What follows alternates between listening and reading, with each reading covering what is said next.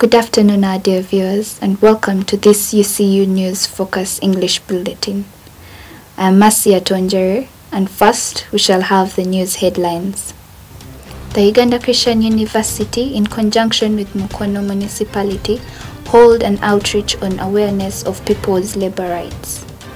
Betty Namboze asks government to treat Muslims fairly.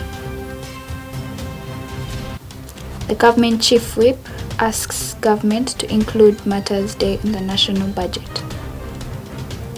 And in the sports news, the Lady Cardinals emerge as champions. And now, the news in details. Uganda Christian University, in conjunction with the Mukono Municipality, has held an outreach on awareness of people's labor rights. Bulio Emmanuel has more details on this story. Uganda Christian University, in conjunction with Mukono Municipal Council, has held an outreach activity on the rights of workers. We are doing it today, reaching out to the community. I believe is something that we all wait for, that is going to change the community. For us as the leaders, we believe that you can only be relevant to the community if your being there actually results in the improvement and the change of the livelihood of our people.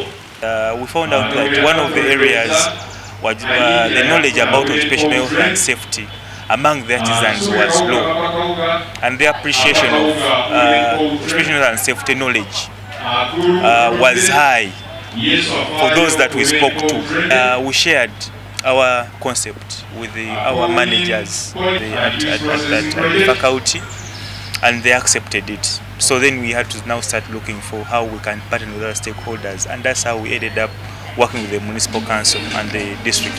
When you hear them from the host's mouth, it creates a bigger impact than when you listen from the lecturers. So it has changed me. It has made me realize things are real. It's not just about theory and what. Today, Uganda Christian University Mukono, in conjunction with Mukono Municipal Council, have held an outreach under the theme Creating Sustainable Awareness on Occupational Safety and Health, which was intended to help the Mukono community to know their rights at work. Reporting for UCU Focus, Bulio Emmanuel Nobo. The government chief whip, Ruth Nankabira, has asked government to make provisions of Matters Day celebration on the national budget. Timothy Waswa reports. In her speech at this year's Matters Day celebrations at Namugongo, government chief whip Ruth Nankabira, who also doubled as chief organizer of the Anglican event, has asked the government to start financing the annual feat. When I propose that government takes it over, not in terms of organization, but in terms of budgeting for funds as a contribution, that is exactly what I mean, to cater for the many people who have come not only from within the country, but even those who have come from outside the country. She also says that the proposed government funding will contribute to the development of the place, as has been planned for. And this is the mission and the vision of the late Archbishop of Uganda, Dr. Mpala Nyinkoyoyo. His plan and his mission is what we are implementing. He even gave us the shape of the hotel. It will be in the shape of the drums. A century and 3 decades later, those who are executed are celebrated by Christians annually on Matters Day for standing firm in their faith, even in the face of brutal deaths. Their courage and boldness is immortalized here at the Uganda Matters Museum in Namugongo, a concrete reminder of how powerful belief in an idea can be. I'm Waswa Timothy, reporting for UCU Focus. Thank you, Timothy Waswa, for that report. Mukono MP, Betty Namboze, has asked government to treat Muslims fairly. She makes these remarks at the Eid celebrations at the Mosque Atik in Mukono. Eid is a time to celebrate the fasting season. In this year's Eid celebration, Mukono MP Betty Namboze called upon the government to show fairness to Muslims. Quite very unfair for the state to treat Muslims separately, to punish them in a more harsh way than they punish other people. Like the example I gave, Abdul Chitata is being charged of possessing firearms. But of course, Kaihura has big offenses. One of them, working with a neighboring country to destabilize the country. You would think that those are very grave offenses. He's out on bail, yet he was the one who was using Chitata. All of us used to see them together. We are not saying that Muslims should be allowed to commit offenses, but let the law act equally. However, Count Sheikh Mohammed takes issue with the MP's politicization of Idi. Nti muwa magezi ga kwewala kukozesa kifo kye mu ngeri y'okwawula abantu. Alina engeri gy'akozesamu olulimi. Nsaba atereezeemu aleme kumeta abantu nziro, aleme kuteekako kintu kirala, wabula atukulembere ng'atukulembera bulungi mu bwenkanya. Other Muslim leaders brought out the point of peace and unity among Muslims. Must be with peace, must learn each other, must learn the neighbors, must learn the people who are near him, must learn each and everybody. Gifts were exchanged among some Muslims, and later a feast was held for the poor. As Muslims celebrate Idi, Mukono Atik mosque leaders urge Muslims to be united and emulate the values that they've had during the Ramadan season. Acheng Cynthia for UCU Focus. Thank you, Cynthia Acheng. And in the sports news, the UCU Lady Cardinals emerge as champions in the FUFA Women's Elite League.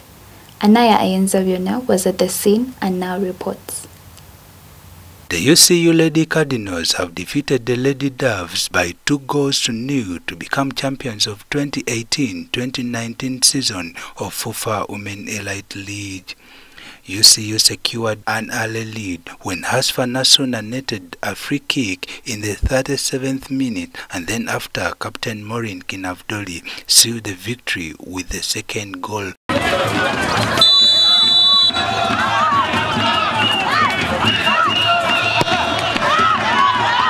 The Lady Cardinals further scored a triple victory when their striker Hasfa Nasuna won both the Most Valuable Player and the Top Scorer award of the season. And this award goes to Hasfa Nasuna of UCU Cardinals with 14 goals. However, everyone is quick to add that this victory would not be possible without their former coach Peter Sebulime, who died just 2 weeks to the end of the season. But unfortunately, he's not with us. We are feeling sorry for the family and the team as well, but nothing to do. The modern game has 4 aspects to it, but one of them being psychology. So we turned the negative part of losing Coach Peter into a positive to drive us forward, and has kept us going until this far. The UCU Lady Cardinals merged out as champions of FUFA Elite League 2018-2019 after a score of 2-0 goals against Lady Doves. Anaya reporting for UCU Focus, Mukono. Thank you, Anaya, for that report. That is all we had for you in today's news broadcast. For this and more, follow us on our UCU Focus platforms. Up next, we shall have the current affairs segment. I am Masia Tonjere. Stay tuned.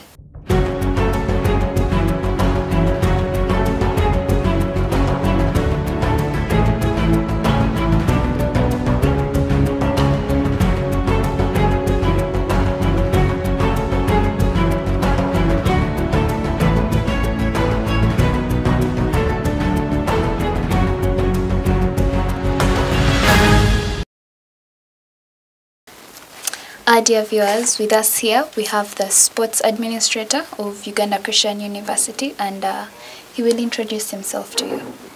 Hello, I am Lukaide David Samuel. Thank you. Yes, Mr. David is almost like a coach of the UCU, and we had something very exciting that we won as Uganda Christian University, and he will tell you more information about it. Mm-hmm. Yeah, I think the best news right now is about winning the Women Elite League, which is known as the FUFA Women Elite League, that runs this season 2018-2019 was won by UCU. So that's great news. It might be the only university that ever won it, and that may be the only university that would ever win it. So right now we're in our jolly moods. Quite jolly.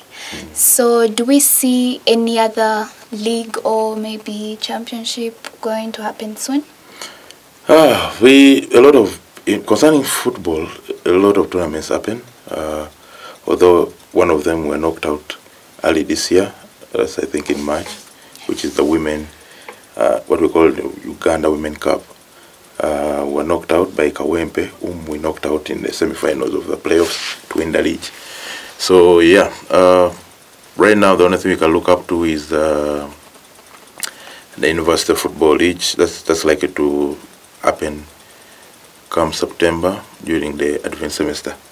So if it does happen, then possibly we'll be starting the new season, but also to give us a chance to be in a new competition for something to look up to. Something greater. Yeah. Okay, so we had a student that won 2 awards, is it? Yes. Yes. This is Hasfa. Hasfa Nasona. Nasona, yes. Which awards did she get? She won top scorer with 14 goals in regular season and 2 goals in the playoffs, which makes it 16. She also won MVP, most valuable player of the season. So yeah, she made us proud. Okay. So regarding sports in Uganda Christian University, especially for the women, because there are quite very many girls that do not really love to go into football. They say it's a men's sports or something. What advice would you give them? Actually, I would just want to encourage them to join in a sport. Women's sport is kind of fair compared to men. Men, almost everyone has potential and aggressive, but women, you also at the same balance. All you need is a few tips here and there and you improve easily. So I would encourage most women to join sports, even if it's not in the mainstream sport, just to join an activity that will keep them possibly healthy, give them a little bit of exercise through the day, which may help them relax their minds and everything. So I would encourage all our students to practice, to do some sports activity. Okay, well, you all heard it from the sports administrator. Thank you very much for coming here. Well, you heard it all from Mr. Lukaile, the sports administrator of Uganda Christian University. This is all we had for you for this week's current affairs. Thank you for watching UCU Focus. The Media Link Association has unveiled a 60 million shilling budget for their launch event. According to a document released by the association and signed by both the Media Link chairperson and the Dean of Faculty of Journalism, about 60 million shillings will be spent on the dinner, which will take place at the Imperial Royal Hotel on the 21st of June this year.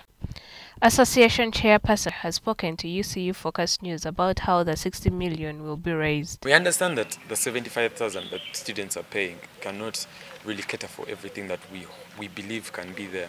So what we are doing is we are partnering with Next Radio and Vision Group. Those are the 2 sponsors that have so far confirmed. Others haven't confirmed yet. So the money that they give us is the money that's going to cater for all the other expenses that we hope to incur.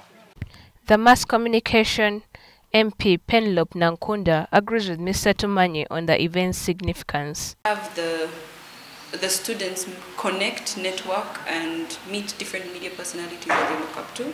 So we have people like CEOs being invited. We have people such as role models, major media personalities from as far as MTN Next Media is concerned. So it's for these students to go out there and sell themselves. After a 5-year period of dormancy, the UCU Journalism Students Association is finally making a comeback with a launch that is to cost 60 million Ugandan shillings. But beyond the glitz and glamour of the Media Link Dinner Association, the question still stands. Will the association last this time round? Asade Hope Constance, reporting for UCU Focus.